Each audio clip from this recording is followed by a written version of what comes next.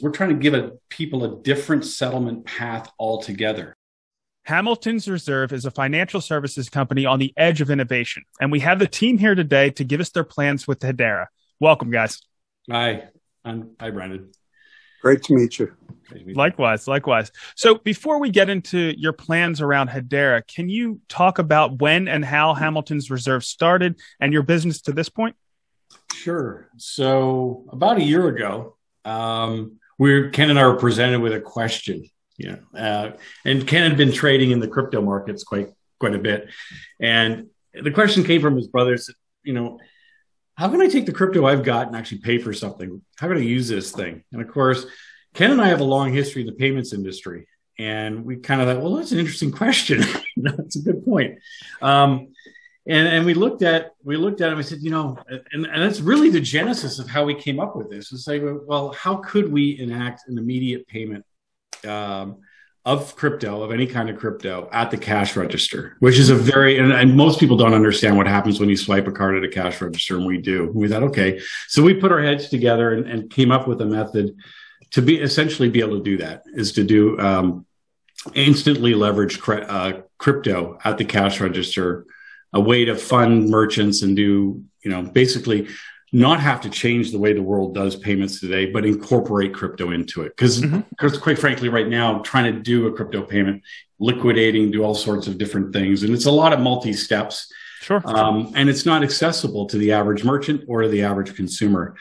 But, as we progressed through the year, we started to realize that, the real underlying business problem is, there are a lot of crypto curious people now. It's gone from the initial heydays and then the 17 up and down. And now it seems to be really taking root, not just within crypto enthusiasts, but across the board. And there's a lot of crypto curious banks with no strategy. And we looked at it and we said, well, based on what we've kind of devised, is there a way we can create a platform that could make any bank, and we're looking really at the sort of the 5,000 smaller banks and the other 5,000 credit unions, say, is there something we can do to give them a modern bank account structure that will allow people to incorporate crypto into their everyday things, give them a modern bank card experience? And really, more importantly, because this is the knowledge we've retained over the years in the payment space. In the United States specifically, there's a real challenge out there with respect to the cost and the time it takes to do payments. I mean, it's just, I think the number is around $350 billion is taken off the table by the payment networks every year in the United States. It's particularly more prominent in the United States, but it's also the fact that it takes 24 to 72 hours to settle those payments. I mean, well, basically what we're doing is we can shut that down to zero on both accounts. And that's a big benefit. So, it's a better service benefit for a bank and the like, but that's the other value proposition we're coming to the table. And the reason I think we're so enamored with going after as a platform is because that's the only way for us to really scale, to have a reach. The people moving assets to crypto can be potentially hazardous to a bank because it'll move deposits out of their lending sphere. So they'll lose net interest income if they don't have their deposits. And if people, if one bank has it, people start moving their money, they got to respond or their business starts to shrink. So we sort of been molding our value proposition over the last year. And the reason we gravitated to Hedera, and this is really important, is the real challenge is, I can't wait 10 minutes, 40 minutes for a blockchain, Bitcoin transaction to settle. We need something that's like, boom. Mm-hmm. And we evaluated all the different technologies for the settlement side, because this is all about settlement. The whole value is in how you settle things. And we needed something that would resolve in a very lightweight fashion, very quickly, very securely. And quite frankly, the fact, the proprietary nature of Hedera is very interesting for us in the banking realm. Mm-hmm. Because it really creates a very tight ecosystem that we can build upon. And that's why we're leveraging the Hedera hash graph, is for the back end settlement processes, because we feel that that's the only way we can get the speed and match it up to what's required on the other side, which is, as you well know, Visa, MasterCard, American Express, Discover, their transaction volumes, their TPS is off the charts. And we need to we need to match two sides of an equation. We can't have one going 30 miles an hour and the other one going 2,000 miles an hour. Sure. So, and that's where Hedera brings the speed and helps us with mediating that difference point. So that's really how we've come to this point with our business. Yeah, I've heard that Visa usually does between 2,000 and 4,000 transactions per second, which we could handle right now. But when it peaks out on Black Friday, I think it gets up to 40,000 transactions per second. Yep. And I'm sure when we lift our the throttle, we'll be able to handle that. And then of course, Hedera is going to be able to shard and all that kind of stuff to continuously scale to whatever level we need. Right. So you've kind of already touched this, but I'd like to get into the how, and I'll direct this when it can. So how are you planning on leveraging Hedera to improve your business? The way that we're going to use the Hedera hash graph is we have like Jeff said, we have a two-tiered kind of chicken egg. I won't call it a problem. It's just a challenge, is that we have to get you, and you could be customer 01, you personally, but you generically, you have to use our card. That's going to be a challenge. And then we have to get the merchant. And if it's McDonald's, that's going to be a giant challenge, but it could be the coffee shop down the street from me, or it could be the bookstore around the corner, to agree to have a merchant settlement account with us.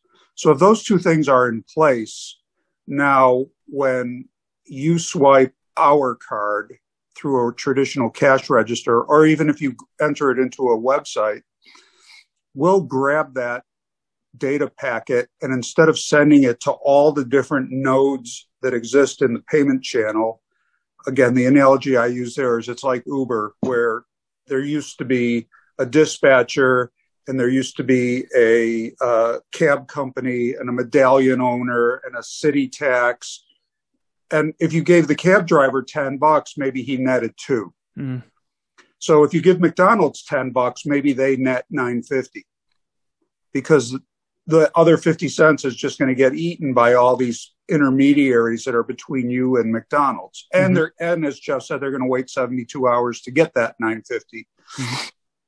But if they have a merchant account with us and you take our card in, we'll grab the signal. It's called an ISO 8583 message. So that's a little bit of geek speak for anybody that wants some geek speak. That's the language of the payment network. And we will bridge that. And we like to call ourselves bridging the cash registers to the blockchains. And we'll essentially hijack it and bypass all these middle people, and we'll move the money. As soon as we see that you have $10 worth of crypto in your account, and we don't care if it's Bitcoin or Dogecoin or ETH, we don't care what you have, we'll wrap it right away with a smart contract using your technology. And essentially, we've now put that in escrow. We've frozen that, right? And we'll send McDonald's $10 immediately. And we can send it, again, over the hash graph. And or if they're in our bank, we'll just do a bank-to-bank settlement with them. Mm-hmm. It's up to them. If they don't want to change banks, we'll just move it over the Hedera network. And so the benefit to them is pretty obvious. I mean, they save the interchange and they also save the time. The benefit to you as the consumer is now you've paid for your hamburger, your fries, and your milkshake. You owe us $10. We owe McDonald's $10. We've already settled it. So they're paid.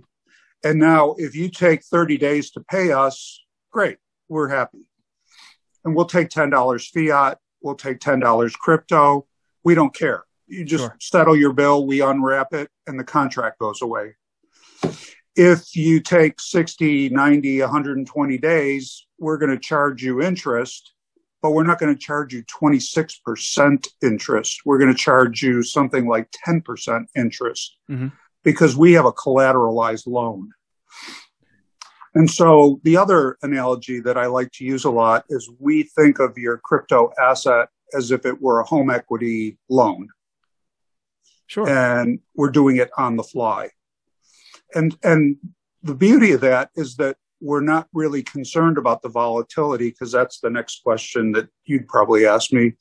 If Bitcoin goes from 40 to 30 in a day, which, would be a pretty crazy swing, we're not going to have our loan to value ratio set where we're on the threshold of being upside down. And even if we are upside down, we're still in a better position. So now let's say we have 89 cents on a dollar covered.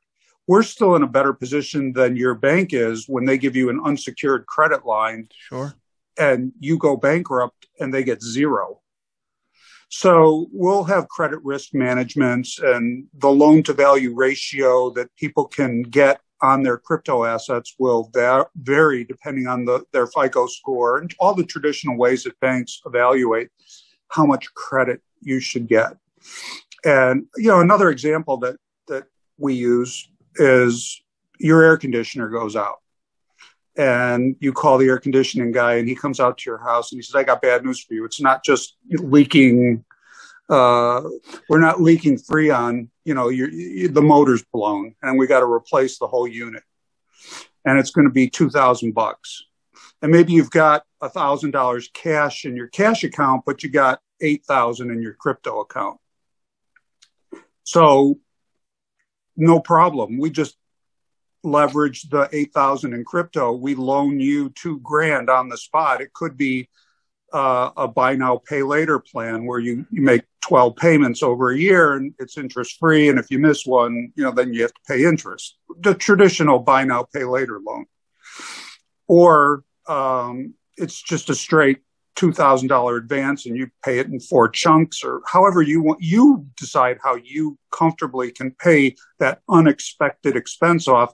But because you've been saving crypto, you now have something to leverage to get that air conditioner fixed right away.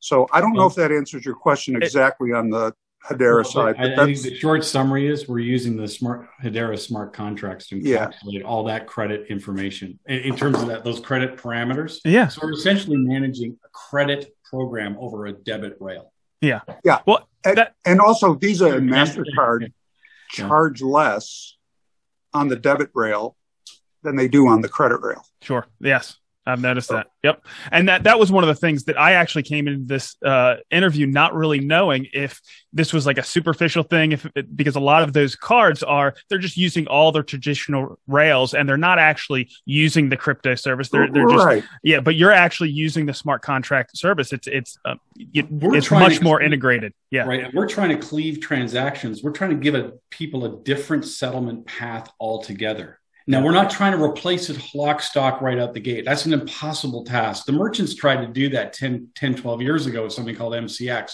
but they tried to change the whole consumer experience, the technologies that you'd have to deal with at the cash register.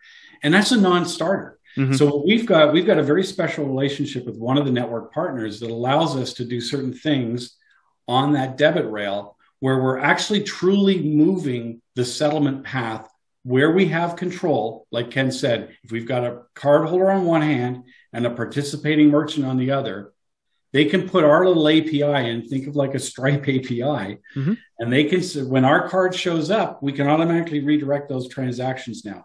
Now, if it's not a participating merchant, our card still works and all that crypto functionality does, but we also make that secondary piece where we can hop the transaction through a much lower cost settlement process.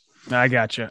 So how can the Hedera community help and get involved now? Well, what's interesting, Brandon, what we're doing is we've struck up a relationship with a company called Crowdbotics in New York, and there'll be more press about this as well. We're really trying to get our platform modularized so that anyone building any kind of new app can plug this payment capability in, card capability. So anyone who's doing applications and looking for a payment facility, or anyone in the Hedera community building apps that require some form of financial settlement, mm-hmm. we might be a very interesting way. Like, I don't know, maybe you're trying to distribute power or do something weird in the solar marketplace. I don't know, whatever it could be. Sure. And you need a payment facility. We're trying to get ourselves positioned to say, look, we're a Snap component. We work on the same technology foundation. We're just open to discussions, basically, because we think if we do that, that's how we'll propagate both the Hedera network as well as other people's capabilities that they're trying to build on your network as well. Well, But good really the two communities that need to get, well, there are three, but the two that are critical are the merchants. So let's just go from the ridiculous to the sublime. We would want Amazon to say, hey, we take in $1 trillion worth of credit card transactions every year. It would save us $30 billion to do this.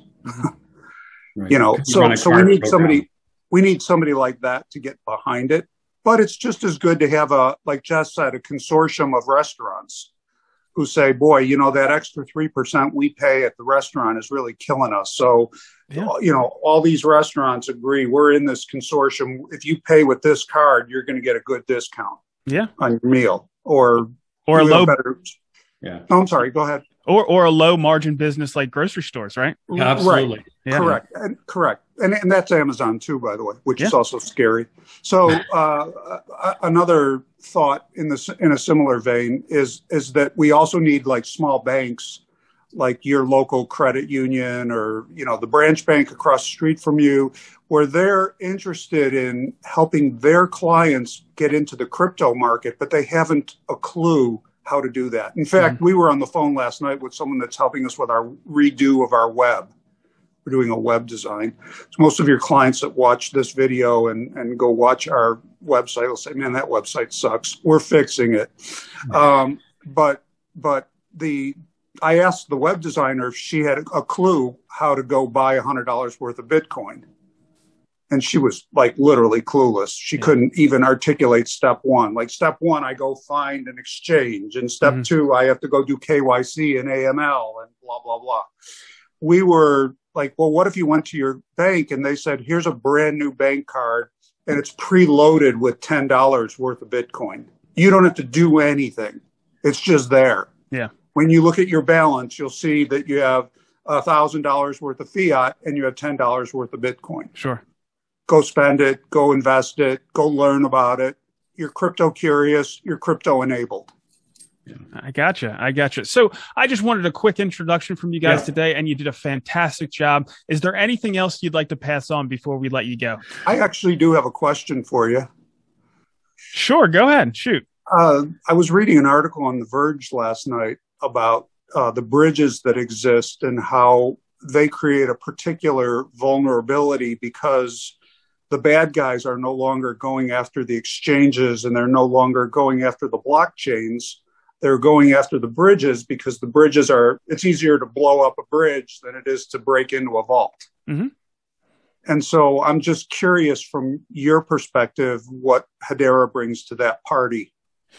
Well, Hedera is the trust layer of the internet. There's all kinds of things that they could do to add trust to those transactions. I'm certainly not the expert, but we do have an expert in the ecosystem. It's called Hashport.